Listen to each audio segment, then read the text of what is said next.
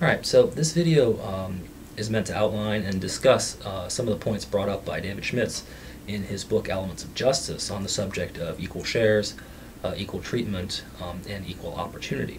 Now, there's a lot to think about here, but if Schmidtz is right, then many kinds of inequality aren't a sign of disrespect and aren't a threat to our well-being. Indeed, endorsing any kind of equality means that we are also endorsing at the same time a whole lot of inequality. Okay, so Schmidt starts his discussion talking about equal shares a little bit. He says equal shares is a really appropriate way of distributing goods sometimes. When? Well, when we have a distributional problem, that is to say a question about how to distribute goods, that no one has a prior claim to, equal shares has three distinct advantages. Advantage number one, it avoids all sorts of conflicts arising from envy. So to the degree that it prevents certain types of conflict over distribution of goods, then it's a good thing. It's mutually respectful. Equal shares signals that other people are equal to us, right? So it's a form of respect.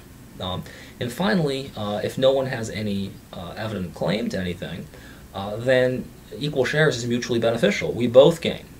The prior state of being, or the prior state of things, was that nobody had anything. Now, both of us have something, and to that degree, it's mutually beneficial. Now, equal shares is a much more controversial rule for distributing goods, when we don't all arrive at the same place at the same time. If one of us has been working on or with a particular good for some time now, and then someone else comes along demanding an equal share, it no longer seems like equal shares is a mutually respectful solution, right? Nor is it mutually beneficial, nor is it particularly good at avoiding conflicts. Presumably the person who is dispossessed is now going to have a reason to complain. Equal shares is also going to be controversial when other moral considerations are at play, right? So let's say that one of us really needs a larger share and the other doesn't need that larger share. Maybe we can justify departure from equal shares without disrespecting anyone if we pay specific attention to the needs of each and every one. Okay. Equal shares is also a lot more controversial when there is no central distributor, right? When there is no one person doing any kind of distributing. So unequal shares is going to be a sign of disrespect when it signals, that is to say, the receiving of unequal shares signals that one person is held in lower esteem than another person, right? If I asked for a job, for instance, as a teacher in the Montgomery County high school system in Tennessee, and the superintendent says, well, we really need you, we really have a job for you, but we can only afford to pay us $35,000 because that's what the state legislature allocated to us. And I say, okay, sure, I'll take the job. But then my friend Jeff asks for the same teaching job, teaching math or English or what have you, in Christian County, Kentucky, right across the border from Montgomery County. And Christian County can afford to offer him $40,000 for doing exactly the same job. It's not clear that anybody's disrespected me, right? Montgomery County didn't disrespect me by giving me only $35,000, and Christian County didn't disrespect me by giving my friend Jeff more money. And the reason why there's no disrespect is because there's no comparison. There's no central distributor. It wasn't one person treating us differently. It was two different people treating us the way they could, right, or the way they could afford to. So if the good is different, and if the distribution system is different, and if there's a different distributor, it's not clear that unequal shares is really a big problem. Schmidtz wants to make the point that equal shares is often mistaken for unequal treatment. That is to say, when we complain about one person having more than another, what we're really complaining about is unequal treatment, not unequal shares. And equal treatment does not imply equal shares. For example, I, as a college professor, if I gave the same grade to two students whose work is of radically different quality. One student's work is terrible, and the other student's work is great, and I give them equal grades. So in that sense, I give them a kind of equal share. I haven't really treated them equally now, have I? Right? I've treated the performance of the better student as somehow counting for less as the performance of the worst student, right? By giving them the same grade. And I think similarly, when women demand equal pay for equal work, what they're demanding is that their work be treated the same way as a man's, right? Treated equally as a man's. Not that they should always be paid the same as a man, right? But that their work be treated the same way in as much as there's someone doing the distributing and doing the treating. Okay. Final point that Schmidtz makes on equal shares and equal treatment is that even when equal shares is a good idea and equal treatment is appropriate, it doesn't follow that equalization is a good thing, right? Let me give you an example. You've got a problem. Someone just stole 20 bucks out of your wallet and is currently running down the street away from you as fast as they can. But you have an important interview.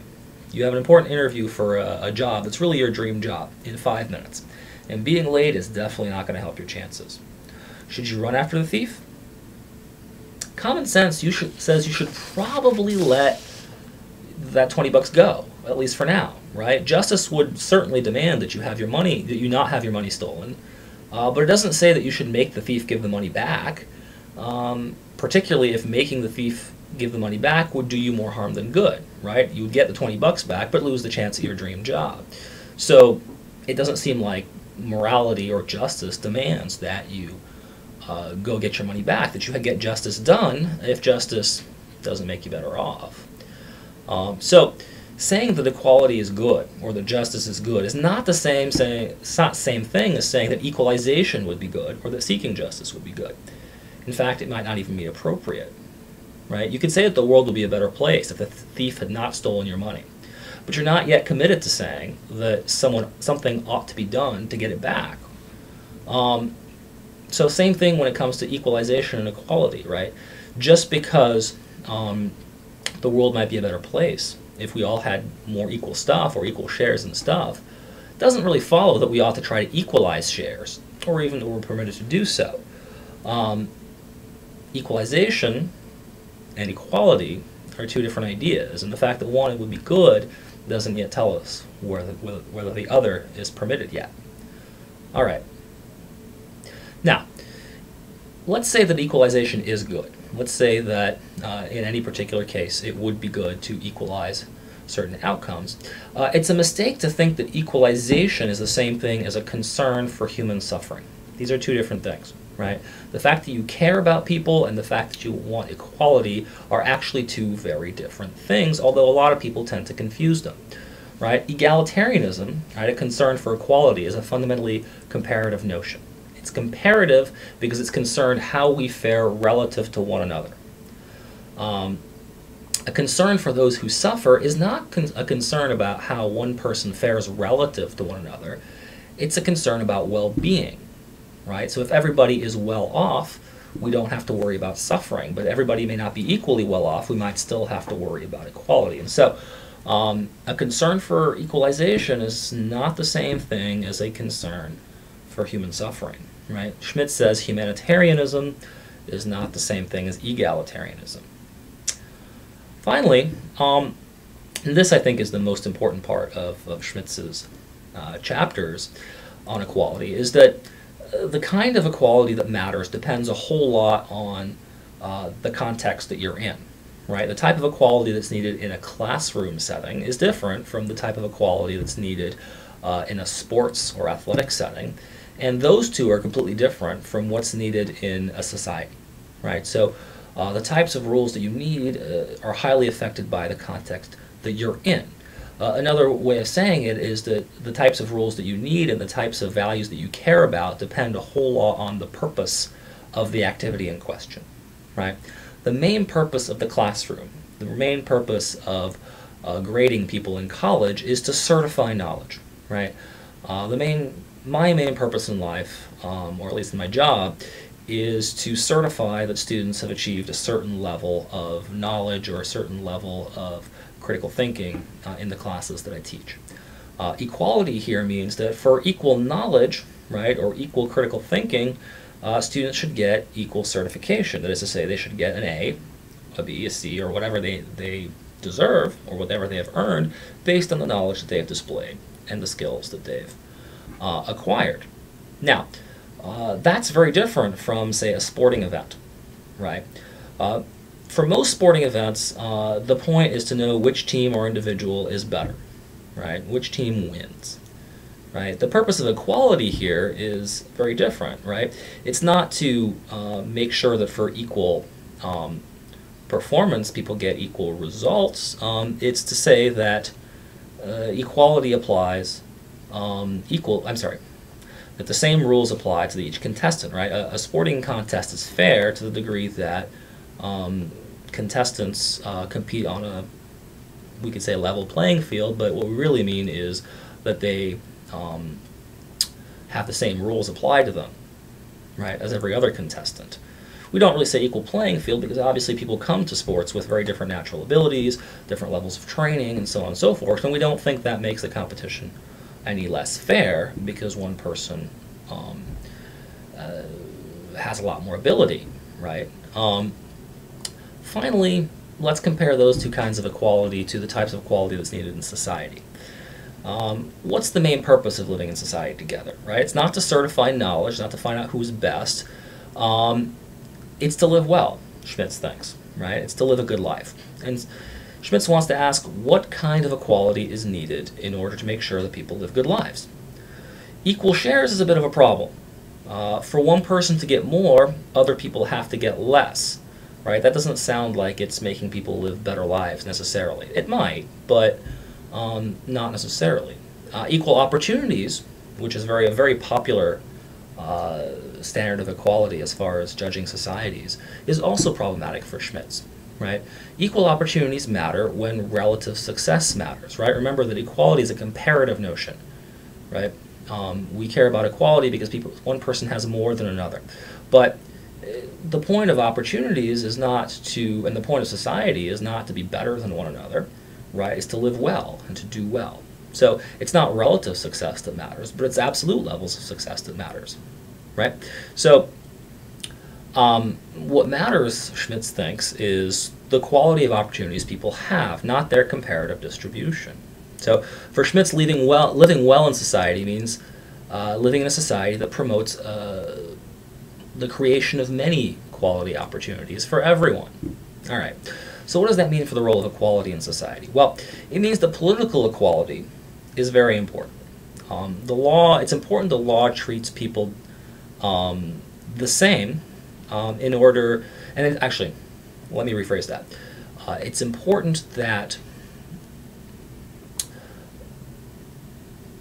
to get rid of laws that treat people differently because they're trying to stop others from having opportunities, right?